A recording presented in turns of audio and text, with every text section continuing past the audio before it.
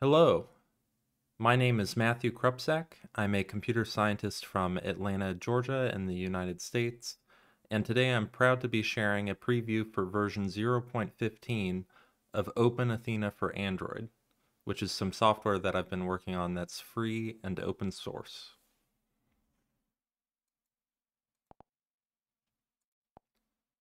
So the main concept of this software is that you have an app which you can load a digital elevation model, which stores the altitude of terrain for an area of the Earth.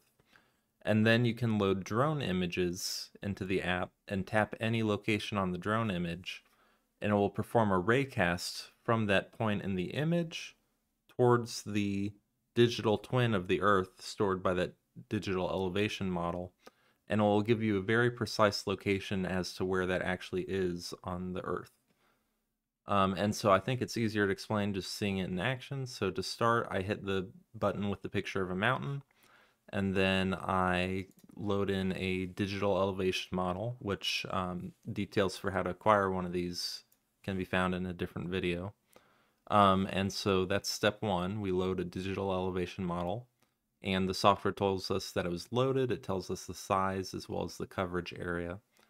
Next, we load an image taken by any number of common drones, including those made by DJI, Parrot, Autel, or Skydio.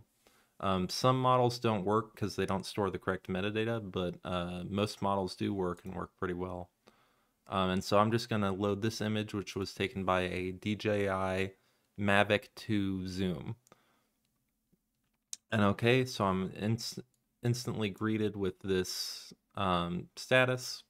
And we can see new in this version is a marker. It's in pink for high visibility, especially for people who are red-green colorblind. But that's just the marker for the location that OpenAthena is going to calculate the location of. And so if we hit the calculate button here, this little abacus, it instantly performs that raycast and calculates the location. And this is for the center of the image, which OpenAthena has been able to do for a while now. But something that's really neat that's introduced in this version is you can simply just tap anywhere on the image to change the location that's being calculated. And this is really neat because it doesn't require the operator to have to center the camera on the object that they're trying to geolocate. This uses something called camera intrinsics, and the math that I do for all of this is all completely open source. It's available on the GitHub page. And it even accounts for things like cameras with optical and digital zoom, where the focal length might vary or the digital crop might vary. So OpenAthena does its best using a wide variety of information to try to reconstruct how that image was generated and actually figure out proper intrinsics and ray angles and all that just from whatever position you tap in the image. And so as a demonstration, I'm going to click on that little boulder there next to a bathroom hut, and we can see it gets it pretty close. I selected like right about here and I got it there. And this is all just done by raycasting from the drone's location and orientation towards that digital twin of the Earth stored by that digital elevation model. And so in principle, it's pretty simple, but it's really neat to see in action where you can just tap on anything and instantly it geolocates it.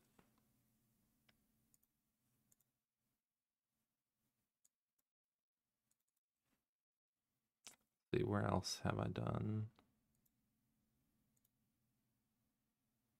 We can see at very shallow angles, it sometimes doesn't go far enough or goes too far. But the accuracy improves definitely with the steeper the angle. And that's just a feature of how it works. So yeah, that's the new feature. And then as always, OpenAthena supports different output modes depending on what kind of setting you're using it in. So it currently does support the NATO military grid reference system, which can describe a 10 meter or 100 meter square area on the Earth.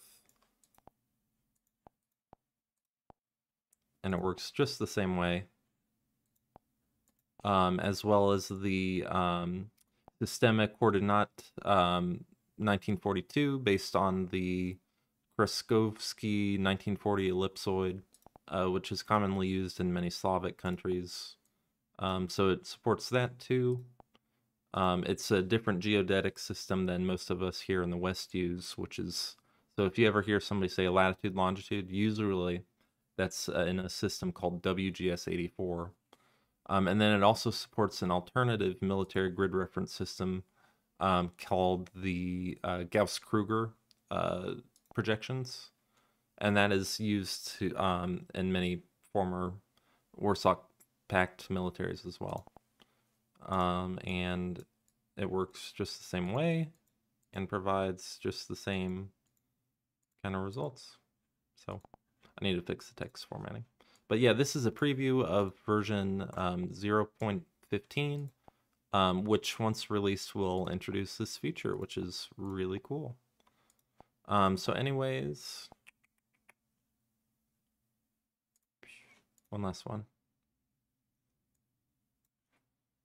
How good was that? Yeah.